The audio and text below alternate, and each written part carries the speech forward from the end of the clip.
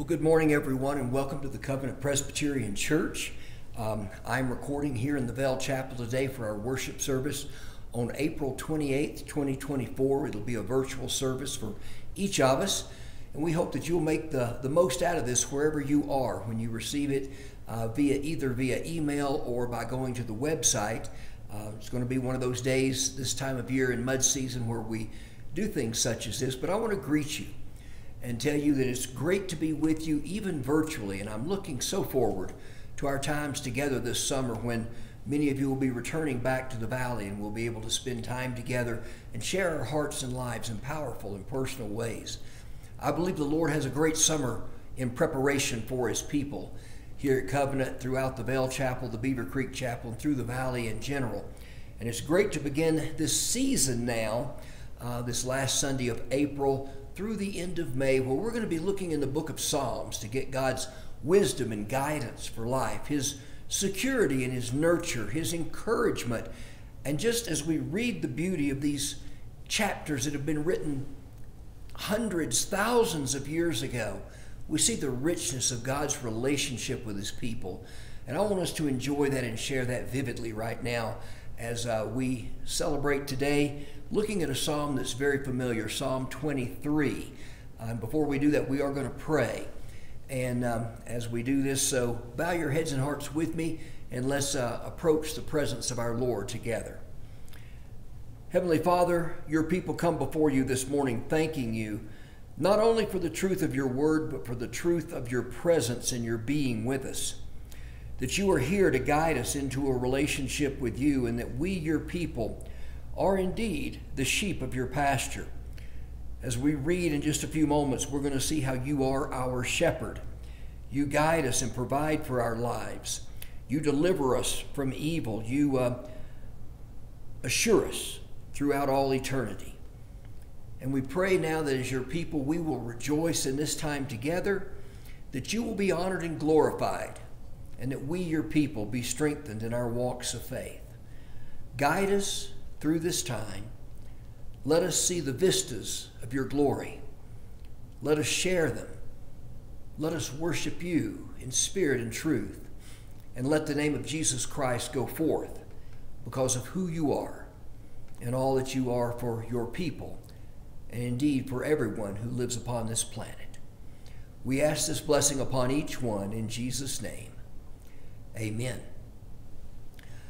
Now, another one of our customs as we begin this year, especially in the off-season, mud season, shoulder season, we do tend to have communion much more frequently, and today will also be a communion service. We will close around the table right here. So if you want to push pause for a moment, go and get a cup, go and get some bread to make your preparations for yourself, your family, your friends, whoever might be around at this time. Feel free to go ahead and do that. Then I'm going to read the 23rd Psalm as our guide through the book of Psalms this morning. Very familiar passage. The Lord is my shepherd. I will not be in want. He makes me lie down in green pastures. He leads me beside the quiet waters, and He restores my soul. God is indeed the provider of blessing and sustenance throughout our life. He guides me in the paths of righteousness for His name's sake. And even though I should walk through the valley of the shadow of death, I will not fear evil, because, Lord God, you are with me. Your rod and your staff, they give me comfort. You will guide us, your people, through every aspect of life. You never leave us or forsake us, and we're so thankful because of that. You prepare a table before me in the presence of mine enemies. You anoint my head with oil, my cup overflows. Surely goodness and mercy will follow me all the days of my life, and I will dwell in the house of the Lord forever. And again, we see not only do you deliver us, but you give us that assurance that your goodness and mercy will follow us all the days of our life. But not only there, it doesn't stop it. When the physical body dies, we will dwell in the house of the Lord forever. So let's take a moment. Let's look at these Psalms, ask God to apply them to our own hearts and lives at this time as we reread and go through this, and we see how God is our provider, our spiritual provider, our physical provider. The Lord is my shepherd. I shall not be in want. He uses that visual imagery of we, his people, being the sheep of his pasture, which we hear that frequently throughout Psalms. And Jesus also referred to us as being his sheep. And he said, the sheep hear my voice. They're not afraid of the shepherd, but if a false shepherd came along, they would know that because they know me. The same thing is true in our lives today as we worship the Lord God. He is my shepherd. He provides. I will not be in want. He makes me to lie down in the green pastures. He gives us sustenance for life, rest, tranquility, food, and above all, relationship that we need for life. He leads us beside the quiet waters. He brings water to quench the thirst of our very souls. How we hunger and thirst after God's righteousness. We sing frequently, as the deer pants for the water brook, so our soul pants for the Lord our God. Only the Lord and Savior Jesus Christ can be that quiet water that restores our soul. As the deer pants out in the wilderness, so we, his people, pant. We desire, we thirst for more of a relationship with the living Lord. And in doing so, he does restore, revive, refresh the soul and the body of each man, each woman, each person of all mankind. During this season, we're looking for our souls to be restored. Here in the Vail Valley and Vail and Beaver Creek, the winter season, the ski season, predicates with Thanksgiving going into Christmas, then New Year's, and then 100 days or more of snow and skiing, day in, day out. A hecticness surrounds our valley, and people flock here to enjoy this as a way away from their normal stations of life. But at the end of a long day, at the end of a long season, we can often find ourselves fatigued, tired, and thinking, I need some rest. It is our Lord and Savior Jesus Christ that provides that rest, because he is the one who provides for us. And this is more of a time of rest for those of us up here in the valley. And we're looking forward to this rest to restore our soul, but also to prepare for the next stage, the next season of life. And I pray in this passage today that wherever you're located across our country or around the world, ask the Lord in these moments as we look at these verses to restore your own soul, to renew your heart with vitality, to give you a refreshing breath of clean air that will restore our soul and bring us into the abundant life that Christ so oftentimes promises to us. Not only does he refresh us, he guides us, and we continue in Psalms this morning. He guides me in paths of righteousness. He leads us as the shepherd leads the sheep to the places that will be the best for the sheep, the places that will be the best for us. And that is the path of righteousness for his name's sake, so that he can share with each one of us, I'm leading you into a righteousness that will deliver you from iniquity, and it will restore your soul, but it will be also honor and glory to our Lord and Savior when people see that he is the one who's transforming our lives. And even though we walk through the valley of the shadow of death, we do not fear evil. We all have times of trial and tribulation. That's not related to any specific season of life. That's a daily battle. We see trials about us constantly. We know that there is evil at work in our world. We see hatred and animosity. We see so many things going on in our world right now. I will not fear evil. That's a powerful truth. God desires for us to live in that truth, not fearing the things of this world, not fearing the evil that's present, not fearing the trials and the tribulations, but to walk with hope, security, and assurance of his presence with me. For you are with me, your rod and your staff, they comfort me. As long as we have the presence of God in our life, fear can be cast aside, because we see in the New Testament that perfect love casts out fear.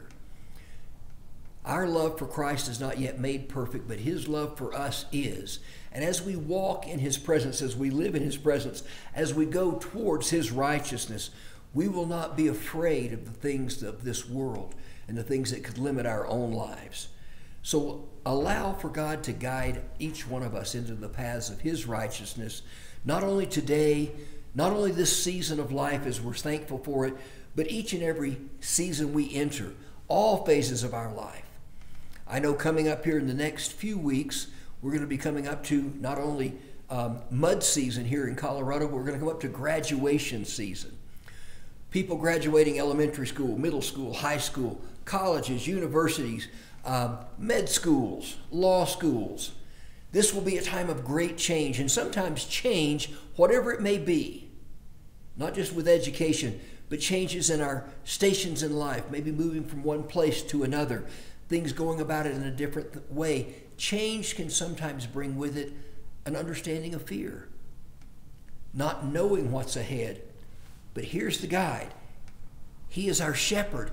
He leads us. He guides us. He knows what lies ahead, even though we personally don't.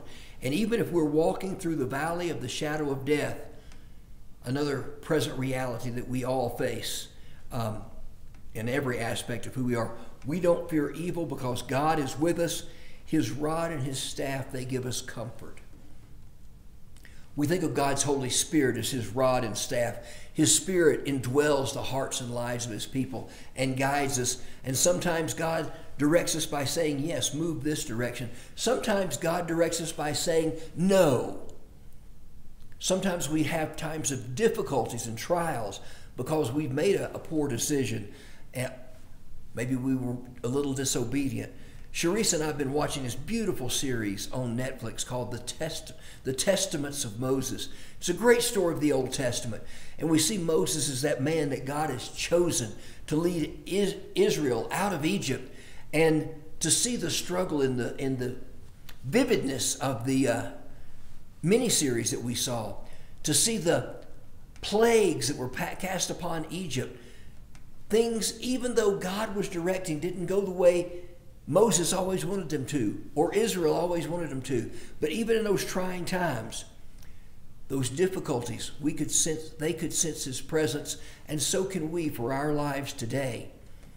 And sometimes the people got angry. Sometimes Moses got angry. That's something that I'm asking the Lord to do a work in my heart, because I know I struggle with anger way too frequently. I pray for not only a longer fuse, but that the fuse would never reach the keg that can ignite within me and cause a disruption, not only for me, but for anybody who gets close to me sometimes. But in that, knowing that he will answer these prayers and give guidance and directions, I have to look at my own heart and say, I will not fear evil, because God is with me. His rod, his staff, they will comfort me and guide me into the phases ahead. So pray and ask God to be your provider. Ask him to be your guide. And then in those times of great difficulty, great conflict, sometimes we come face to face with the enemy. Sometimes we butt heads with each other. We have to look at it this way. God prepares a table before us in the presence of our enemies. And unfortunately, sometimes our enemies might even be our best friends, our closest relationships. It needn't be that way, but sometimes God provides a table and brings all to that common place. You anoint my head with oil, and my cup overflows. This is a beautiful foreshadowing that we see here in the 23rd Psalm about the beauty of the communion service that I mentioned this morning, that we're going to share in just a moment. When he prepares a table before us in the presence of our enemies, it's just like that Last Supper, that communion, the Passover feast. When Jesus was gathered with his disciples, there were those very close by. And I've used this analogy ever since the Lord blessed us with that trip to Israel a couple of years ago, to see that that upper room was not very far. Literally, I'm standing at the altar in the Vale Chapel, as you can tell by the window. Literally, where the front door of the chapel is, as I'm pointing to it out there right now, that is the courtyard where Peter denied Christ 3 times. That is the place where the disciples ran because of fear for their life because they were with Jesus when he was arrested. It's a very short distance, and it's the presence of evil around us as it was that night. Sometimes we seem oppressed and weighted down, but this table that God provides is right where we live each and every day. He anoints our head with oil, our cup overflows with his goodness. All of this indicates that he is the deliverer. And by being our deliverer, he brings us to the table of solitude, of solace, where we see the body of Christ given for us again. We see the blood of Christ shed for us. And that's a promise that we carry each and every day that gives us a little bit more peace and hope throughout our existence. And then he ends this passage, this great chapter. Surely goodness and mercy will follow me all the days of my life. As long as we physically live God's presence, his goodness will follow us all those days, and I will dwell in the house of the Lord forever. We see the eternity present and the eternity future promise of God's relationship for his people. And all of that is because of the table that he prepared for us, our Lord and Savior, given on our behalf. I pray that this passage, this 23rd Psalm, will give you peace and assurance for your lives today, that you will feel like God is indeed your provider, and he's guiding us into the fullness of our relationship with Christ. He's delivering us from the enemy, and he's giving us assurance that it's not only temporary while we live here, but an assurance of eternity, where we spend that in the presence of Christ. We're going to bow. We're going to ask God's blessings on the bread and on the cup. We're going to eat and drink. So as I'm praying, maybe it's before or after, you might want to hit the pause button, go and get the cup, the bread, and bring it back if you haven't done so already. But we are going to pray now, so bow with me, wherever you might be right now. As Lord Jesus, we come before you thanking you for the bread and the cup. For the bread is your body given for us. You did not withhold all that you are. You gave yourself. Not only a spiritual aspect, but a physical aspect, an emotional aspect, a wellness aspect, as you gave your body for each of us. We thank you for the bread, and as we eat in just a moment, we thank you that your goodness and your mercy is applied to our hearts through your body given for us. We thank you for the cup of the new covenant, your blood shed for each one of us. And just as we declared this a few short weeks ago when we celebrated the Easter story, the resurrection, where you are victorious over sin and the grave, your blood was shed for our forgiveness, and you rose victorious to assure that the bread and cup would have meaning, not only in that day and time, but today, in this day and time, now and forevermore. Bless the cup, bless the bread. May each one be used to your honor and glory. And we pray your blessings upon these elements and upon your people as we receive them this morning. And we thank you for this journey together. In Jesus' name we pray. Amen. So on the night that Christ was betrayed, he took bread, he broke it and blessed it. He gave it to his disciples. So I take a small wafer this morning and tell you that this bread right here represents the body of Christ given for us. Jesus blessed it just as we did earlier.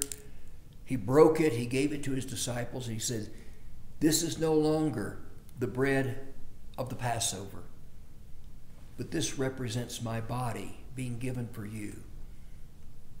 Then he instructs the disciples around the table in the upper room, as he instructs us today, to take this bread and eat from the bread of life.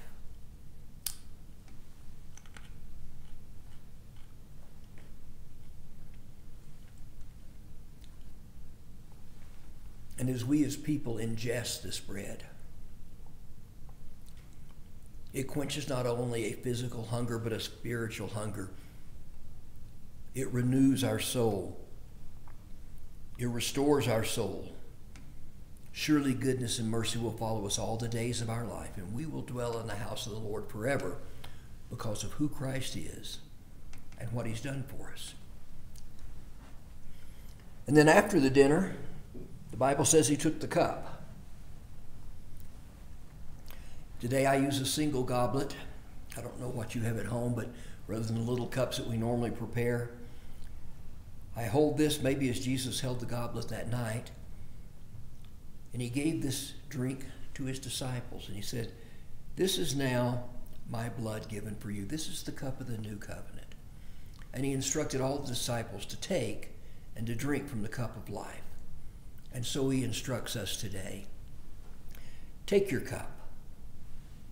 Look deep into the richness of forgiveness. See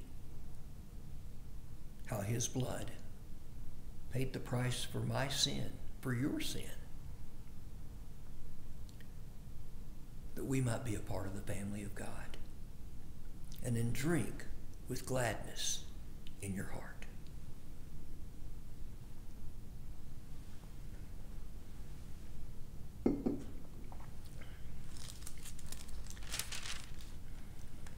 Again, the truth we've shared this morning, I read the 23rd Psalm. The Lord is my shepherd, I shall not be in want. He makes me to lie down in green pastures. He leads me beside the quiet waters. He restores my soul. He guides me in paths of righteousness for his name's sake. And even though I walk through the valley of the shadow of death, I will not fear evil, because he is with me. His rod and his staff, they bring comfort. You prepare a table before me in the presence of my enemies. You anoint my head with oil.